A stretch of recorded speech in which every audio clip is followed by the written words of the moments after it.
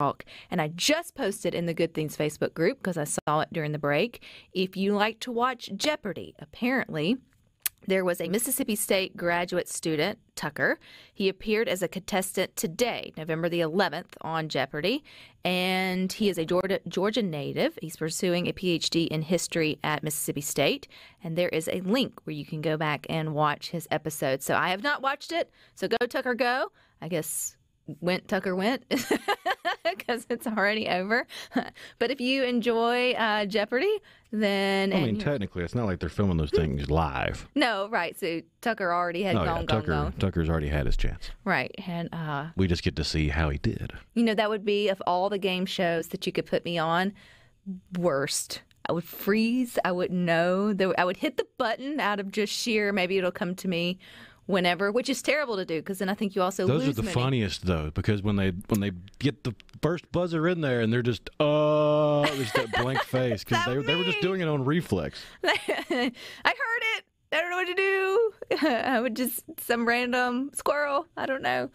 I would be much better at Family Feud or a game. I think I could handle Family Feud. I think I'd be better at Jeopardy than Wheel of Fortune. I feel like I would freeze up on Wheel of Fortune. I think I'd be terrible at both. We're talking about spelling and then intellectual knowledge. I would overthink the heck out of it. Out of Wheel of Fortune. Wheel of Fortune? Oh, yeah, for sure. I would get more wrapped up in the spin.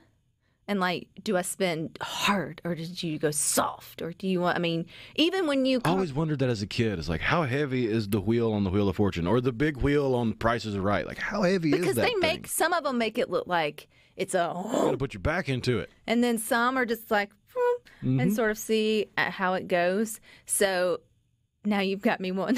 I never really wondered. As a kid, I never wanted the prizes or any of that because it all seemed like, what would I do with a jet ski at the age of 8? But I wondered, and I still wonder, how heavy is the wheel? How heavy? And then the whole Vanna White thing. I mean, most little girls who grew up when you didn't have all the options on TV, your grandparents or your parents, once it came on after the news, you were watching Wheel of Fortune for sure. I think Jeopardy's always been more of a midday show, but Wheel of Fortune's that afternoon, or that mid-evening day show. And my anxiety comes with, what if I turn the wrong letter?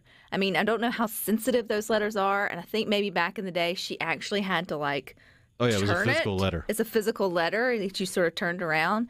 But y'all know me. He'd say S, and I'd go over there and be turning all the A's or some crazy stuff like that, giving away little sneak peeks. I mean, I don't know when it happened, but at a certain point during the run, they started lighting up the ones to turn. Then she just taps. And then you have the screen that lights up, and you just tap it. Yeah. And it's gotten a little bit more advanced as we go. Matthew the Bagpiper says, The Price is Right is where it's at.